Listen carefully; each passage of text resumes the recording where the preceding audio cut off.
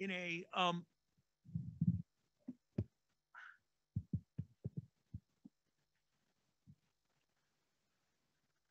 somewhat long and varied life, I have had the opportunity to provide many introductions for people who are going to speak.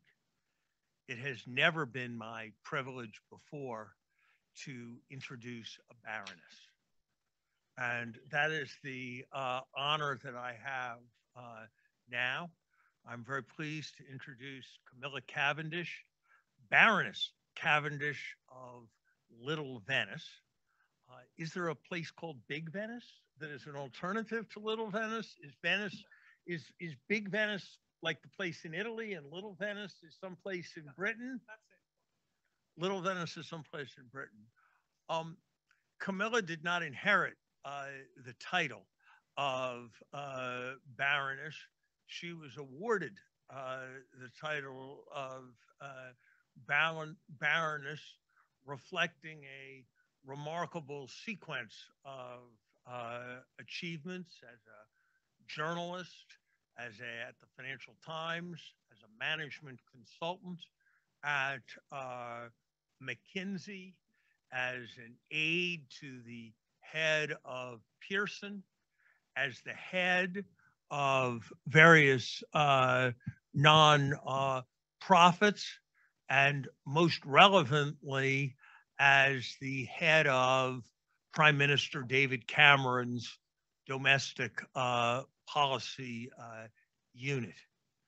It was David Cameron's misfortune to have his term of office end sooner than he might have preferred, but it was the Kennedy School's good fortune when Camilla, leaving office, chose to affiliate with the Mossavar-Rahmani Center, with which she has been affiliated for the last several years. She has published one book during that time on our longer lifespans and longer periods of retirement. And she is contemplating a next project that she is going to discuss with us today. Welcome, Camilla Cavendish. Thank you very much, Larry.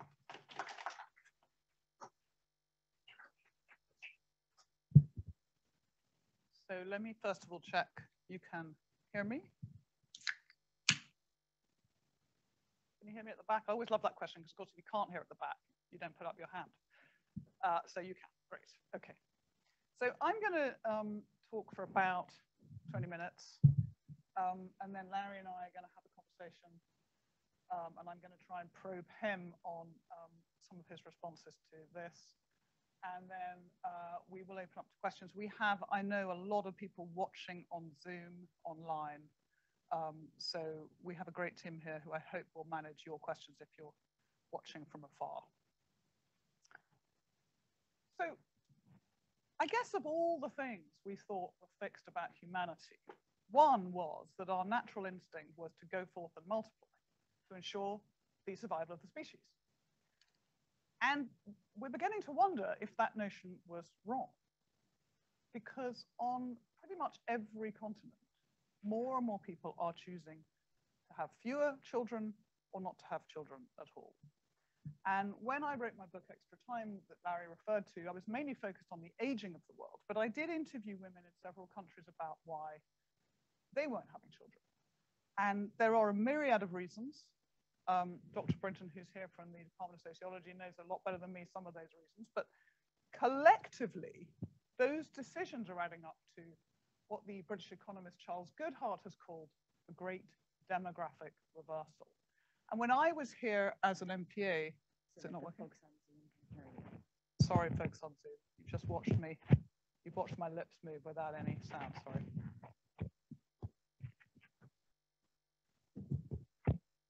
Is that better? When I was here as an MPA, many, many years ago, I took the first classes in environmental economics. And I have been an environmental campaigner ever since, and I've been deeply, deeply worried, if I'm honest, about the growing population of the world. But I think we're going to talk today about the fact that that period may be coming to an end. And for the first time in history, because we have falling birth rates and aging populations, we have more people in the world over 65 than under 5. And that is going to require us to rethink our healthcare, our jobs, our pensions, a lot of our assumptions about the economy, and potentially even our notion of family. Because who are we going to rely on if we no longer have kids? So here are a couple of charts. Now, I'm going to show you that there are quite a lot of countries that are already shrinking, and I apologize for the small size of this. Anybody guess? These are 5 countries here that are already shrinking. Anybody want to guess what they are? Any suggestions?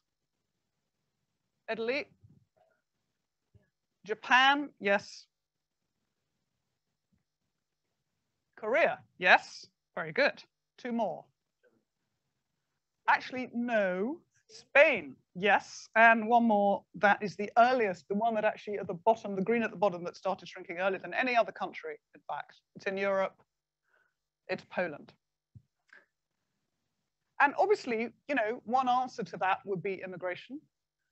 I was at a private lunch in Tokyo a few years ago where an impassioned economist, Japanese economist, said to a politician, if we don't do something about immigration, our country is going to become extinct. And that politician said, yeah, I think you're probably right.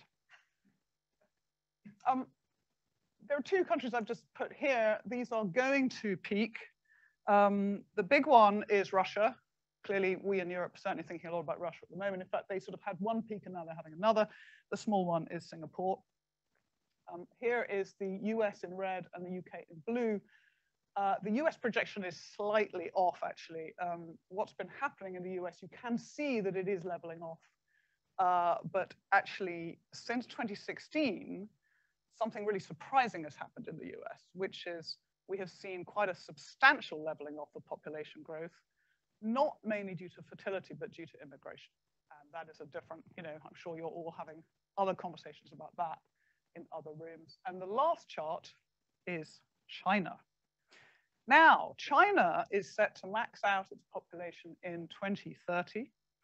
And as you no doubt know, the Chinese Communist Party reversed its one-child policy about 7 years ago. But most Chinese couples do not want more than 1 child. It's become a social norm, and that's something we will come back to. Now, one of the things about China is that the impact on the economy is clearly going to be substantial. And we've had what the Bank of England Governor Mervyn King once called the nice years, non-inflationary with continuous expansion. And that was driven partly by Chinese workers moving in droves to Chinese cities and being incredibly productive. Now, we have something that looks very different. Those of you who study this will be used to seeing population pyramids. This is Japan on the left. If you laid out in 1950 the population with each age group represented by a bar, the youngest at the bottom and the oldest at the top, it looked like a pyramid. And that was the pattern throughout most of history. If you look in the middle, by 2015, it looks a bit more like a barrel with a quarter of the population over 65.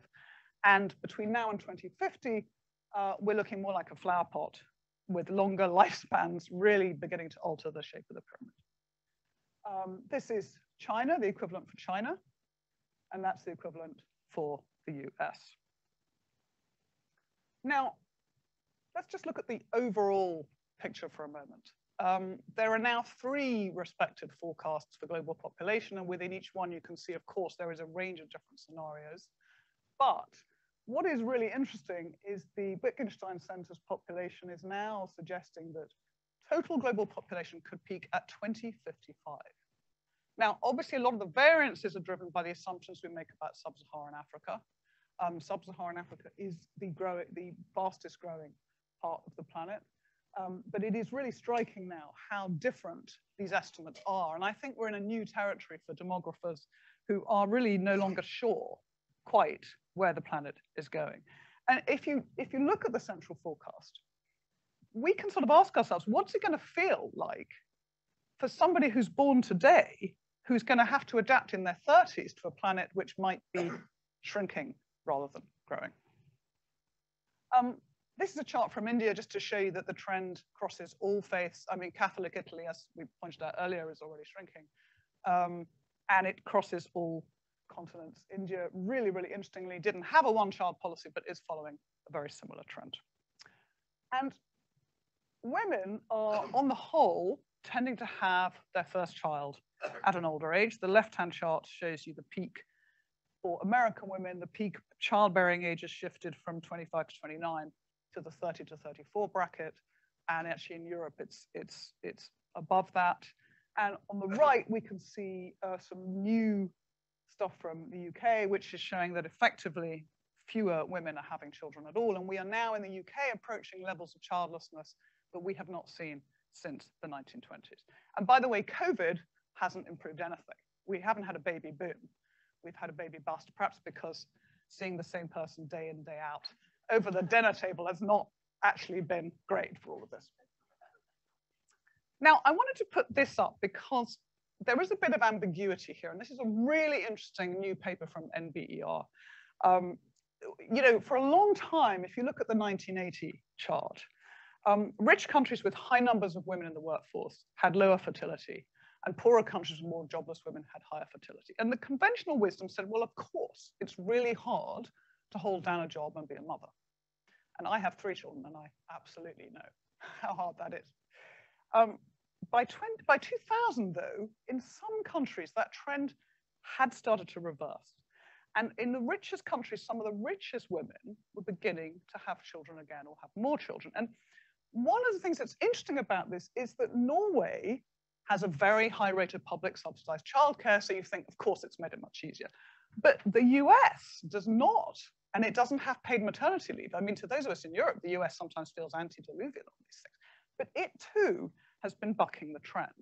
And one of the things the authors of this paper are speculating is that it's possible that American men are beginning to step up to the plate and start to do the kind of household chores that Sheryl Sandberg wrote about in Lean In. I was saying last night, one of the pieces of Lean In that always struck me was she said, when you meet a new potential partner, you've got to have the conversation, are you going to share things 50-50? Not something that my generation ever did, I have to say. So here we are. Governments are really freaked out by this. This is the most sanitized version of this campaign that I'm going to show here. The Danish got very keen. The Polish also have been waging campaigns to encourage people to have more children. It has not worked. Women particularly have kind of been completely deaf and quite resentful, to be honest, at the tone of some of these campaigns. And actually, although governments have been trying to bribe people into having more children, often with subsidized childcare, again, that hasn't quite worked. Now, maybe it's because they haven't spent enough money. So if you look on the left-hand chart here, you can see that it is costing more to have a child. And the biggest change in this chart is education. If you look at the right-hand chart, it seems like parents today are spending more and more time with their beloved children. The one thing I can't explain, by the way, is France.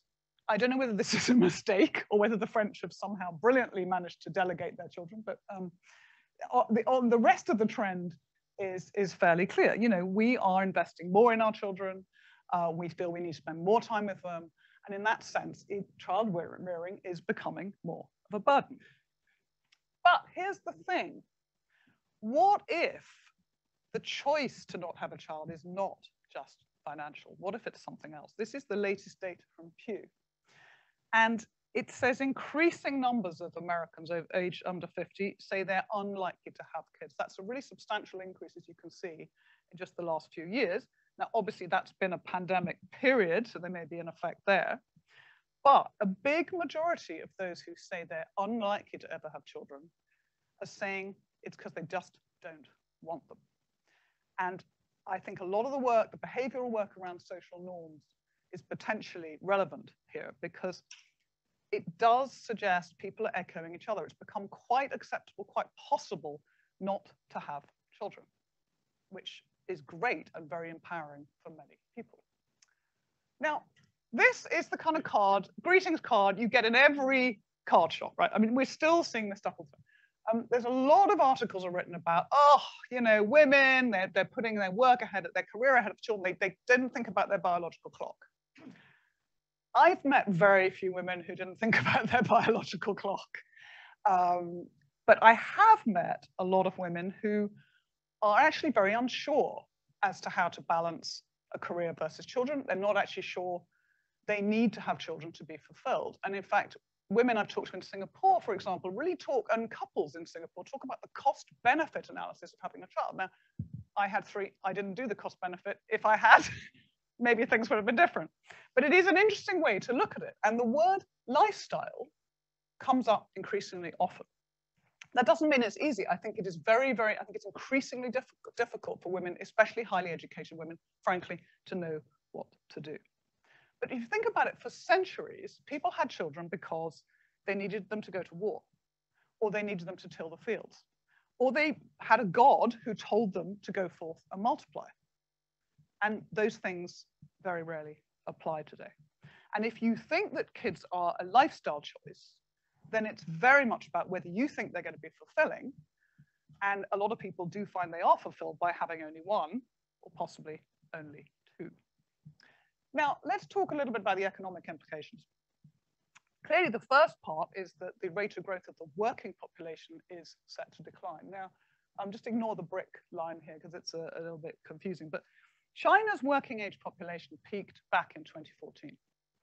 Europe's in about 2010. You can see that India has an advantage, and so does the US. And these may be slightly exaggerated because it assumes that every adult stops working at 65. And in my work, I have argued that adults should work a lot longer than that and are capable of working a lot longer than that. But nevertheless, this is an important chart because it suggests the geopolitical shift that is going to take place between these different parts of the world. And far from working longer, certainly in many parts of Europe, as you can see, a lot of us are not even working to retirement age. It's quite an interesting distinction between some of the Nordic countries on the right and some of the others on the left. Actually, the more pensions you pay to people, surprisingly enough, the less they work. That's a whole debate going on in Europe, but it's very, very difficult to break a contract that you've made for a lifetime with someone who's already 60. So one way to improve this situation, obviously, would be to raise immigration, but we are in a period of political backlash against that. And second-generation immigrants often adopt the norm of the country they move to. So even though the US is still growing with the immigration, and that's the assumption, eventually the curve is going to go down. Or we could try and raise the productivity of each worker. Japan has invested heavily in robots. You can see exoskeletons in car factories. There's a whole lot of things we can talk about. But the truth is that productivity is going to have to work really hard to offset demography. And, you know, maybe the old are not as dynamic as the young. And maybe people in Mumbai, people in Lagos, people in Nairobi, where I just was the other day, are going to want to stay there because they're really exciting cities and they're going to become the centers of innovation. Quickly, just to say, obviously, if we get sicker as we get older, it's not going to look good. This is something I do a lot of work on in the UK. And obviously, as the dependency ratio rises, household savings start to fall. So all these baby boomers who've been putting aside for their retirement, they start to consume health and care. And Larry, I hope, will comment on, you know, what that might mean for interest rates going forward. But here is a picture some of you may recognize. If you are lucky enough to have parents to negotiate with. And I'm just getting into that age group with my own children. I recently met the chairman of a British building society who is making a lot of, I mean, he's agreeing to, with parents, that they're going to give their children deposits to get apartments, to get homes. And he told a story about a guy who'd just come in to see him in desperation. He said, all I want to do when I get home from work is have a cold beer out of the fridge. And my daughter's boyfriends have drunk all the cold beer every night. And I just want to buy them a flat to get rid of them. So, you know, the bank of mum and dad is not always altruistic. And one of the problems of the bank of mum and dad is it may be spending too much money on you, and it may not have enough money for itself when the time comes. Interestingly, the bank of mum and dad is also responding to the fact that adulthood is coming later and later and later, partly because students are so saddled with debt, as many of you know, people are living at home longer, but it is really striking what's going on in the Mediterranean countries. We find 47% of women in Italy and 58% of men are still at home in the 25 to 34 age group. Men stay at home a lot longer than women, and the women I've spoken to don't react too well to that either, because they don't want to move in with a mother-in-law, and things are getting very complicated. But if the old, as we saw earlier, are not that keen on working longer, there is some suggestion that the young are not too keen either. I'm not sure how true any of this is, but in Japan, there's talk of the Shinjirui, a new race. I probably haven't pronounced that correctly. In China, there are people talking about the new generation lying flat, because people are just feeling, our generation has been cut out of things. And maybe it's demoralizing if older people don't get out of the way. We might want older people to work longer, but if they don't get out of the way, how are younger people going to rise up the organization? How are they going to get the jobs? In a shrinking world, that is going to become a serious challenge. Now, one of the things we're seeing is more people opting to have one child. As I said, this goes way beyond China. And actually in China, the vast majority of working women in cities are still having children, unlike Europe, but they're having one. And there's a huge question. I am an only child, so I'm resentful of suggestions that only children may be selfish, entitled, and so on. But it is possible. It's also possible that their parents might be less willing to send them to war. And that in itself may have implications. But what China has had to confront is what's called the 4-2-1 problem. This is a cartoon from the China Daily. The only child is having to support a lot of people. And China passed an elderly rights law 10 years ago to try and force children to go and travel sometimes hundreds of miles to look after their aging parents. But the split is acute. And that leads to another question. Are we heading into a lonelier world? We're seeing more multi-generational households with students coming back and living with families, but the overall trend is towards people living alone. And in Japan, we're seeing a steady increase in korokushi, people dying alone. And that is one of the things we have to worry about in an aging society. So before I conclude, I want to end on one uplifting note, because I realize I've begun to sound a bit like Elon Musk in this presentation. Maybe what we need to do is change our notion of family. Maybe we're going to have to look after each other in different ways. And actually, we're already seeing blended families. We're already seeing all sorts of different things that are not the nuclear family model. And just to tell one story, this picture was taken in Okinawa in Japan, which I studied for my book. It's where people live longer and more healthily than anywhere else on the planet. And they have a moai. From the age of 5, they are given a group of friends who are friends for life, and they are a support group for life. And they're not related to those people. So I think maybe we have to start searching for those things in our own societies, different kinds of social support networks. So to finish, back to where I started, I think the demographic reversal that is coming is huge and profound. I don't think we yet know exactly what the implications are, but I think it's very important that we start to address it in our very, very short-termist politics. This is not something that we often think about, and we have to make sure that we are not alone in doing that. Thank you.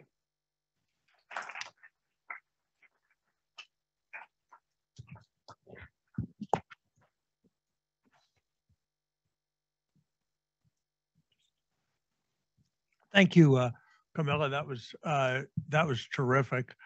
I said I would talk a little bit about some of the more narrowly economic aspects as they relate to the secular stagnation ideas that I was putting forward for some number of years. I'm not sure they're the most fundamental aspect of all of this. I think it would be interesting to look at global figures for non-poverty populations. That is, if you take what's going to happen to the world, leaving aside people in very poor countries, I suspect you're going to get a peak of population much earlier than 2064, and that the magnitude of the decline you're going to see by 2100 is quite striking, and that the relative fraction of the world's population that lives in countries that are now rich versus that lives in countries that are now poor is likely to change quite substantially, and that if you calculate the average income of people on Earth, as we go from a world where Africa is 1/6 of the world's population to a world where it's 1/2 of the world's population, that's not going to likely to do good for that average ratio. What about the economic implications of slower population growth, leaving aside the issues about immigration? I think the first thing to say, and it's slightly different from something you implied, is that what we probably care largely about is per capita standards of living. And so if the population grows slower and productivity is the same as it is before, that's kind of the same as we were before. The GDP of countries will be lower and will grow less rapidly, but the standards of living of their people will have grown the same. There's a question which I leave to philosophers of how we feel about the people who might have had a chance to exist but don't have a chance to exist because somebody decided to have one kid rather than two kids. But in most economic senses, you probably want to think about standards of living. There are likely to be, it seems to me, two large-scale macro type effects that would bear on economic well-being. One is that as population grows slower and people and average ages are older, unless a lot happens to retirement, the dependency ratio will go up. And so fewer people will have to support more people.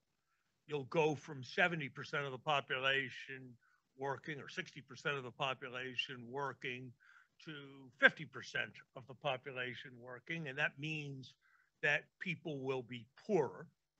That's not completely obvious. It depends on what happens to retirement ages. And it also neglects the fact that children are dependent too. But for plausible magnitudes, it's likely that aging societies will be societies where a smaller fraction of the people at any point in time will be working. There is an offset to that, which is that a society naturally, out of its total output, has to both finance consumption and it has to finance capital investment so that there's housing for the people and so that there's equipment for workers who are entering the labor force, and that's not consumption.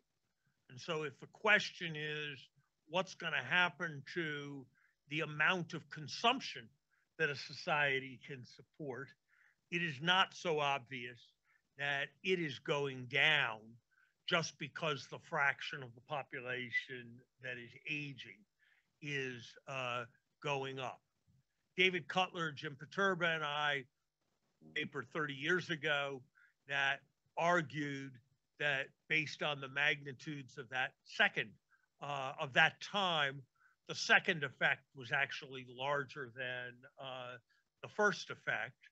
And so it might be less burdensome than one would have supposed.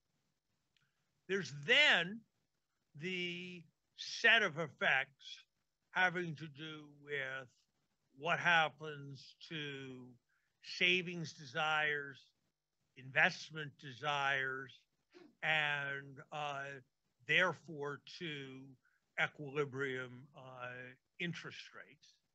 Here I find myself in disagreement with your British colleague, Charles Goodhart. My view has been that slower population growth will mean substantially less investment because you don't need new houses, you don't need new equipment, that the aging population in principle will mean more dissavers relative to savers, so it will also mean lower saving. But in fact, people don't dissave that much as they get older as an empirical matter. And if people are going to have longer retirement ages, they know they're going to have to save more than when they're young. And so you get increased saving. So my view has been that in general, the tendency here is probably towards an increase in saving relative to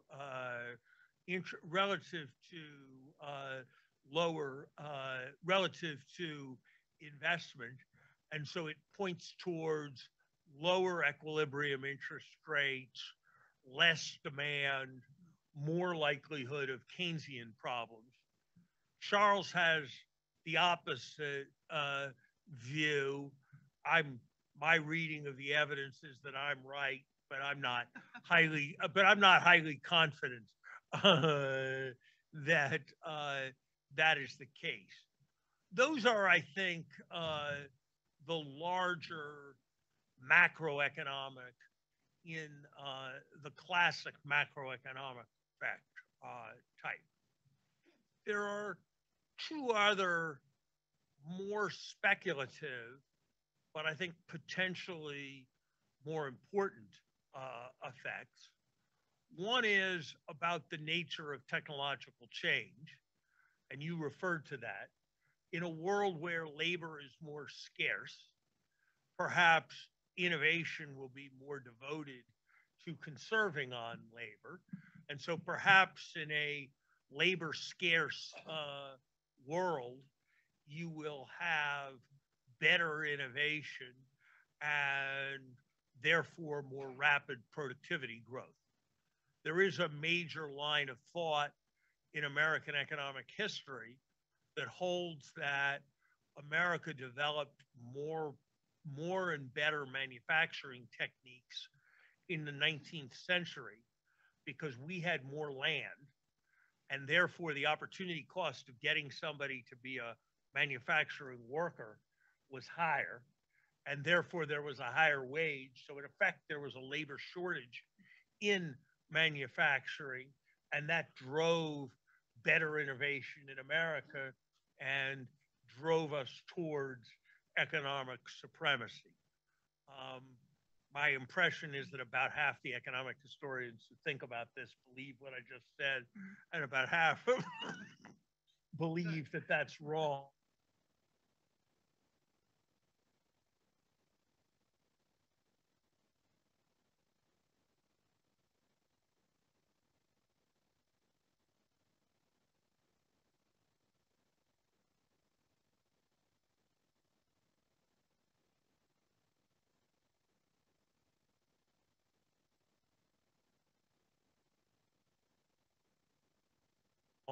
And part of this firm was kind of a financial type firm, so it was quantitatively oriented. So there was, so you know, if I walked in there today, I'd be the oldest person there by 15 or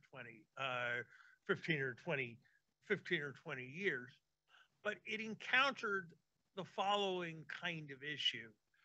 People would come when they were 24 or so, and they'd be working for people who were 32, and they'd think that was fine. The people who'd been 32 had been working there for 8 years, and it was kind of the natural order of things that the 24-year-olds worked for the 32-year-olds, and it was fine. After 8 years or so, it would kind of happen that lots of the 32-year-olds would actually decide they were smarter than the 40-year-olds they had been working for, and it would sort of make them unhappy. When the firm was growing, everybody kind of stayed happy because, yes, I was still working for the 40-year-old, and I might have thought I was smarter than the 40-year-old, but I had 4 24-year-olds working for me, so life was kind of good, and everybody was kind of happy because they were seeing new opportunity and they were seeing new growth. When, for reasons having to do with the firm's competitive positioning, it stopped growing in the way that it had, all of a sudden there started being a lot more friction because it wasn't really possible for people to see growth in their jobs in quite the same way without there being other people who had to make way. I have a suspicion that this is a potentially fair-sized issue for societies as labor forces shrink and all of that. And I think the dynamics of effective organizations and the macro dynamics of effective societies may point towards retirement ages at somewhat different stages. Now, I should confess that I have the same feeling that I once heard Bob Solow express 30 years ago today. When I heard him say it, I thought, I'll be more mature and reasonable than that. But I was wrong. He was probably in his 60s at the time, and he said, you know, it's interesting. My judgment at the age at which people are smartest and wisest goes up by about 4 years every 5 years as I have aged. And I confess that I have a much higher opinion of the relative ability to contribute of 67-year-olds today than I did 35 years ago, and a higher opinion of the capacity of 80-year-olds to contribute today than I did 35 years ago. And I try to ask myself, am I right now or was I right then? And my guess is that and one possibility, of course, is the theme of your last book, that we've all gotten much healthier and smarter and aging is different than it was. So I was right then and I'm right now. That is one logical possibility. My suspicion is that truth lies somewhere in between, and that I was probably a bit excessively in a hurry for people to make way for the rising generation then, and I'm a little too reluctant in my attitudes today. But I think this broad question of making way and how it affects the pattern of work and retirement is an extremely important question. And more broadly, I must say, I'm told, Jason Furman tells me, I don't know whether it's true, that in the official United States calculation of the social cost of carbon, that a substantial majority of it is with respect to things that are projected to happen after 2100.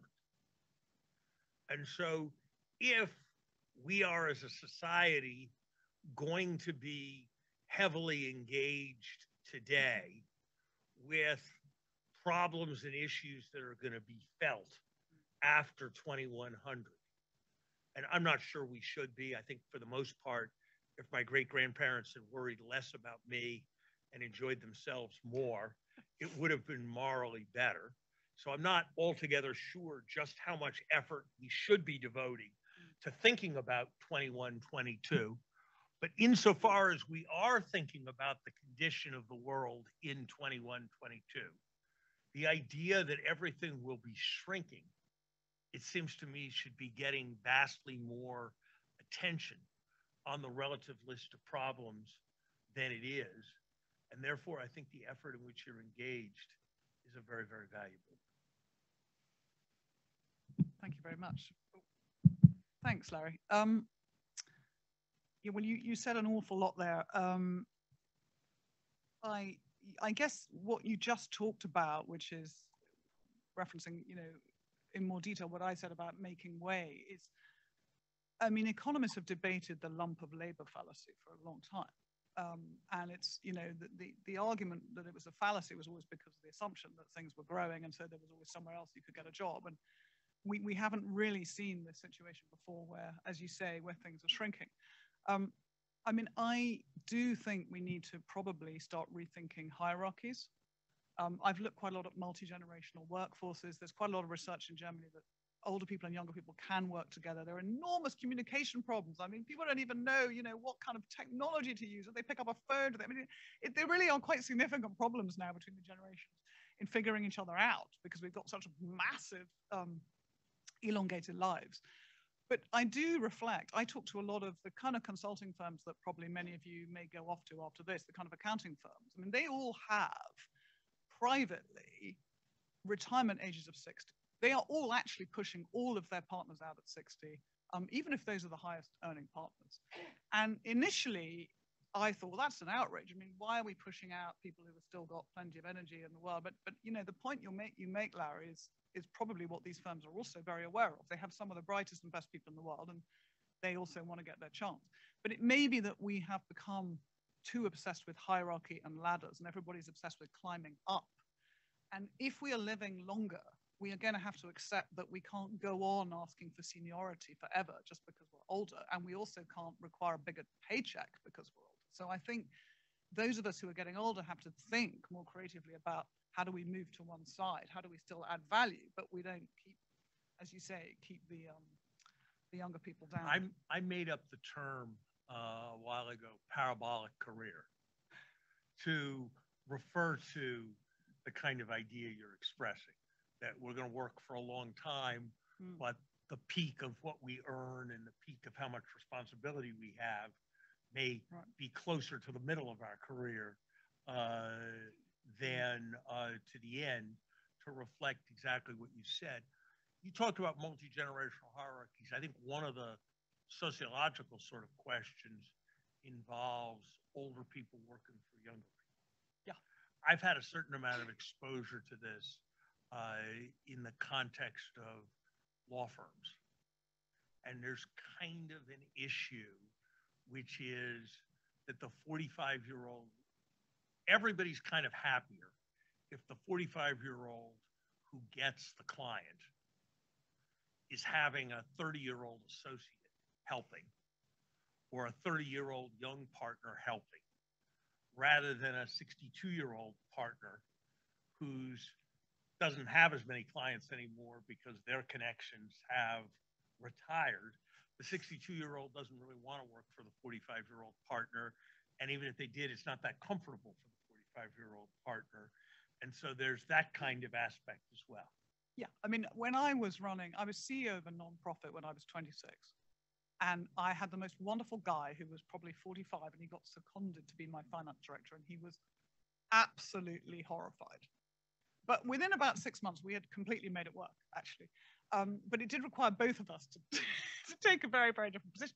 I mean, it's interesting if you just reflect on big tech, where the average age is, incredibly low. And actually what's happened is because so many of the founders are incredibly young, they've tended to hire people younger than them, and they've shut a lot of older people out. And obviously a lot of older people don't have the tech savvy, but in a funny way, we've sort of lowered the bar too much there. So, I mean, maybe we're all going to have to be more adaptable. Or maybe we're going to have to hive older people off into some kind of BSO equivalent, where we all go off and do good works. I mean, that's the other possibility.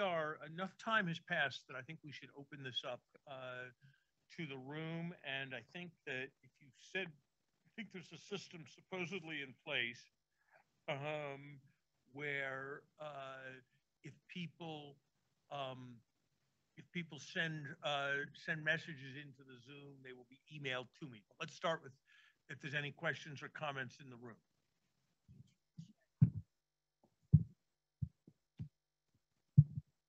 Richard.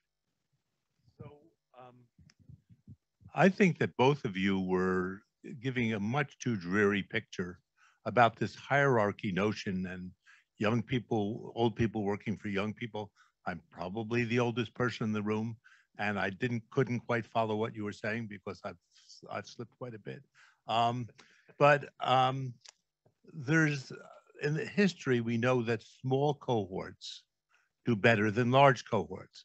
And you didn't talk about the fact that there are going to be many fewer 24-year-olds or 32-year-olds who are going to be getting these positions. I see, if I look at the next two generations of my family, the thing they worry about is getting into college.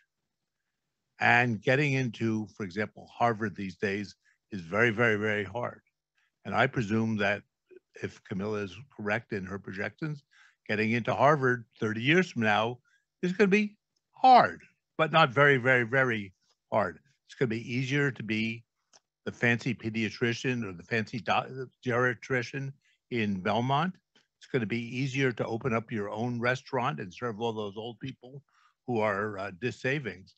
And you didn't talk at all about the fact that there'll be many fewer people with a big demand to take on responsibilities in society. And it's not clear which way it goes. That doesn't mean that in a law firm, we're not going to have this problem, but opportunities, for example, for entrepreneurship, as we've seen in all the high-tech sectors, are going to go to the young, and there aren't going to be many of them.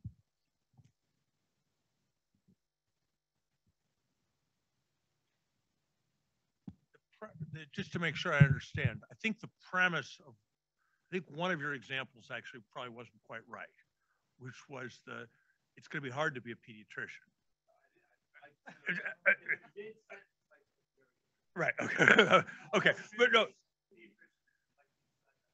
But I think the premise, just to make sure, the premise of what you said is in any activity where basically the young serve the old, where the young produce for the old, there's going to be more demand relative to supply, and it's going to get better to be young.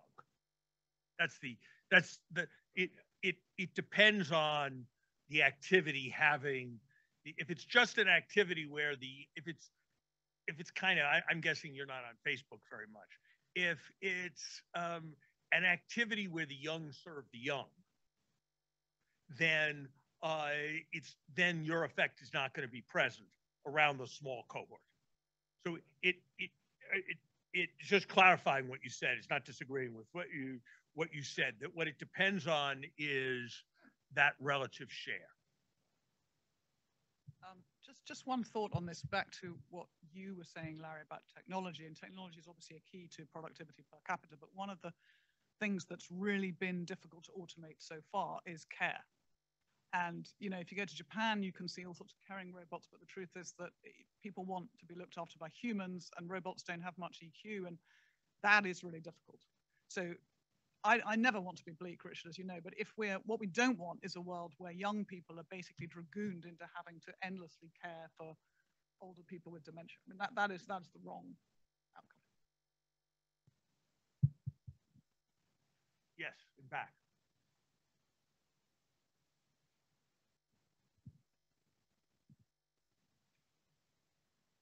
Hi, thank you so much for a very, very good presentation, Camilla and Larry. I think mostly my question is for you, Larry, but it's actually follow up on what you just said, Camilla, a second ago.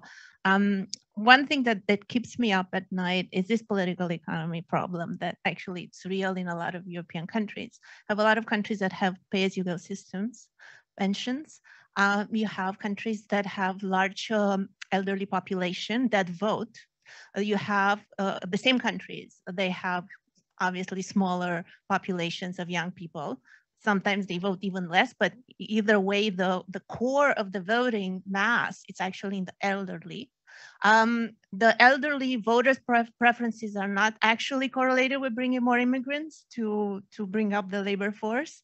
And what happens is there is a lot of pressure on all the political spectrum to increase the expenditures purely on pensions, and obviously that leads to less investment. What would be a way out of this sort of bad equilibrium that it's actually real, is not theoretical, and it is driven by this demographic dynamic in a lot of countries?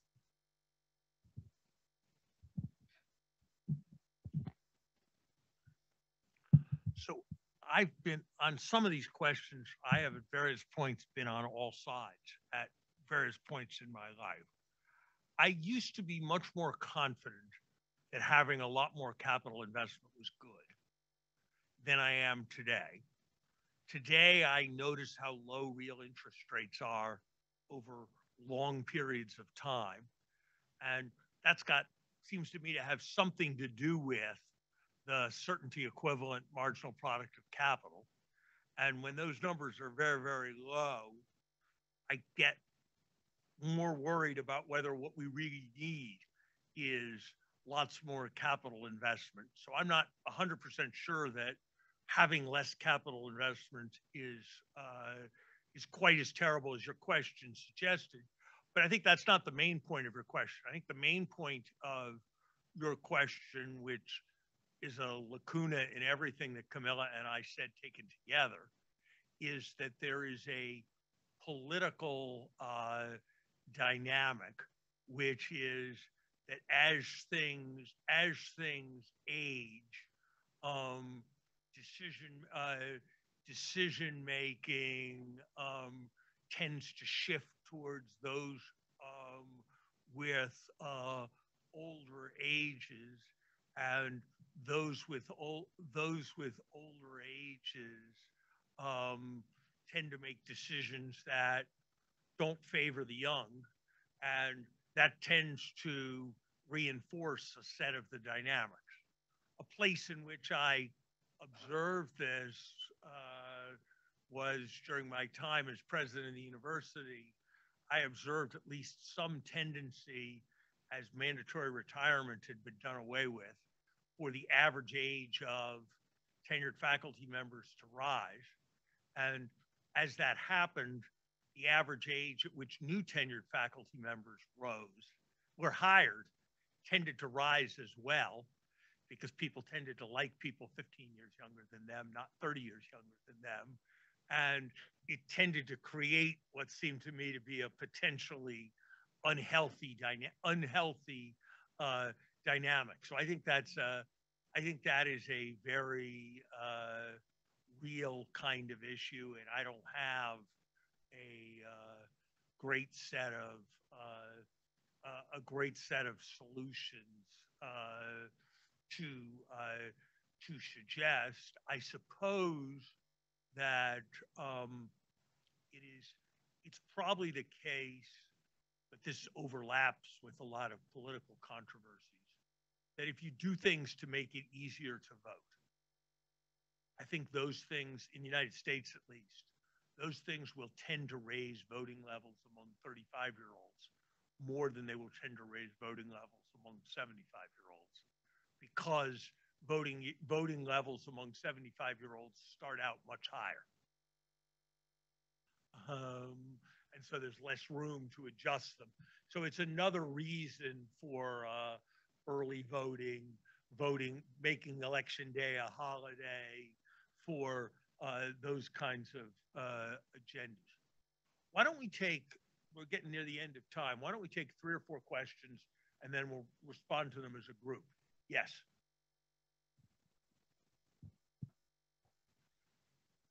So my question is for Professor Summers, tying this demographic phenomenon to the future of the monetary system. So let's say that after this pent-up inflation fight, the Fed establishes its credibility. So over time, will these demographic, headwinds force central bank balance sheets to keep ballooning over a long period of time? And if so, is that going to increase the demand for a new global monetary system? Not to use the B word, but a rules-based, hard-coded global monetary system. Mary?